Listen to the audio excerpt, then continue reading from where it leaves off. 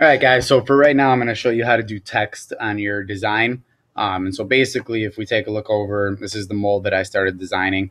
Now, let's say I want to put some text down in the cavity. And so what I would want to do is I would want to go ahead and do draw text.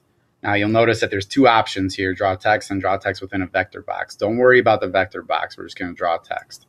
So I'm going to go ahead and I'm going to open up my text menu. And you'll notice this menu is just like all the others. You're going to work from the top down. So the first thing I'm going to do is put in the text that I want. So now when I come down, I have to choose a font. Now what you're going to notice is right now I'm selected on TrueType, which gives me a couple hundred fonts to work from. For engraving, single line fonts are going to work the best. So it limits me to about 20 or maybe 30 options. But I'm going to go ahead and just select one of them, and you can play around with it and change it. But for right now, I'm going to try Helvetica. I'm going to leave my text alignment to the center. I'm going to leave the text height alone, and the anchor I'm going to leave alone. Basically, I can adjust all of this after I'm done. And so right now, since it's anchored at X and Y 0, it's going to anchor right up on the top left corner. I'm going to go ahead and apply it, and you'll see it pop up here. Now I can double click it and then drag it over into my design. So that's pretty normal. So I can go ahead and close this menu out. Now if I double click on my design, I can do a couple different things. Here's where I like to change my size because I can make it fit and look exactly how I want. I can also, if I wanted to, I could rotate my text around by clicking on those outside buttons. If you wanted to have it upside down or on an angle or whatever the case is, I'm going to Control Z to undo that. So right now I'm just going to center it left and right. That's my text right there. Now if I center it up and down, what I want you to notice is it centers up and down on the material, not on the design. So just make sure you know where it's going to go. So for me, I want my E slide in right down here. I want to center it left and right. Now that's my text. And I could leave it like that. That's straight text. That's no problem. But let's say you want to get a little bit more complicated, add a little bit more to your design. You can actually take this text and you can make it a curve.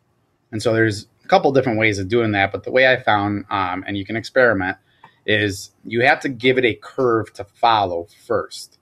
So I can't just say, okay, I want you to curve this to 5 inches radius or whatever. I have to give it something to follow. And so the way I usually do it is I give it a circle to follow. So I go ahead and I create a circle. Now, again, I'm not too worried about all this stuff right over here. I'm just going to go ahead and create it. It's a 1/4 inch circle. The center point is right over here, whatever this coordinate was. But I just need to get a circle on there. So now I'm going to double click. I'm going to highlight. I'm going to drag it right over here. I'm going to center it left and right. Or actually, I'm going to make it a bigger size first. Okay, because I want to wrap it to a bigger diameter. So let's say something like that. And I'm going to go ahead and center it left and right.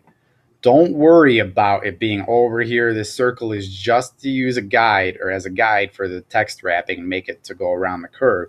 I'm going to delete it eventually. Okay, so now I have my Leiden and I have my circle. And so basically what I have to do is I have to select both of them. And they're both centered on the part left and right because that's where I want it. And so now I have to select both. So I do that by clicking on one, I hold down Shift, I click on the other. And so now both are selected. And then I come over here, and what you'll see in the Create Vectors menu is Wrap Text Along a Curve. So I'm going to go ahead and click that. It brings up another menu. Now you're going to work your way down and play around with these different settings. For right now, I'm just going to go ahead and apply and see what it does. So right now, it puts it on the inside of the circle. Okay, it kind of crunches things up a little bit. And so there's some things I can do to kind of fix that. But I got it wrapped around the curve, no problem. But let's say I want it on the outside of the circle. You got to kind of play around a little bit. And so right here, I maintain the text size. I could scale the text to fit the curve and see what that looks like. And now you see it goes kind of crazy because it brings it all the way around the curve. Maybe I bring it back to 28%. Okay, that's looking a little bit better. Maybe I bring it up. All right, I don't like that. I actually like the other one a little bit better. So right about there, I like that. Now I can go and I can say, all right, let me see how it looks if it's on the curve.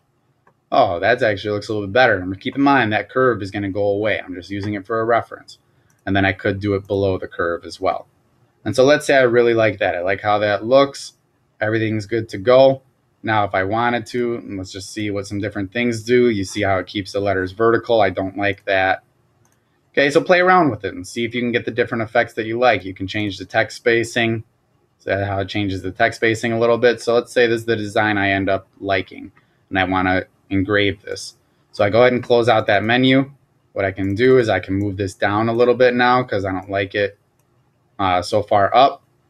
And since it's wrapped at this point, I could delete the curve. And now I just have the text that's there, but it's maintained the shape that I want.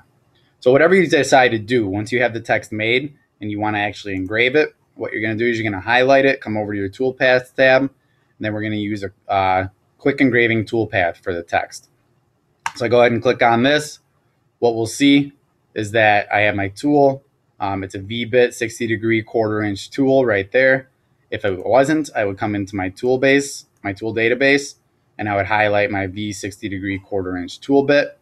I would calculate my RPM and my feed rate with the calculator. Remember from the other videos, you just can't have it that fast for sure, so you're going to limit that down.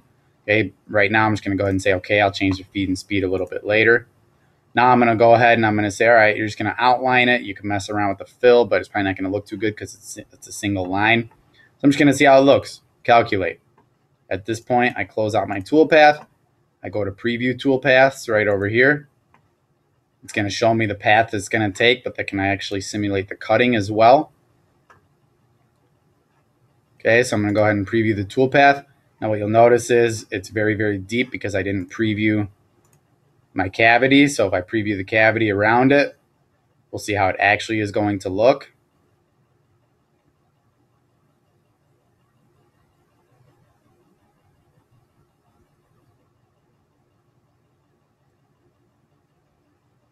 All right, so that looks pretty good. Now, if I didn't like how that looked, I could go back into the quick engrave. I left this at 0.14 before because you have to consider my cavity is 0.125 deep. And so if my cavity is 125 thousandths deep, this is really only engraving 15 thousandths because 125 to 140 is only a 15 thousandths difference. Let's say I don't really like that though. I'm going to go ahead and I want to go a little bit deeper or lighter. So in this case, I'll go a little bit lighter. So maybe I only want to go 10 thousandths deep. So I do 135, which would be 10 thousandths over. I recalculate. Now, in order to see that change, I actually have to reset my preview and then preview all the toolpaths again and see how it comes out.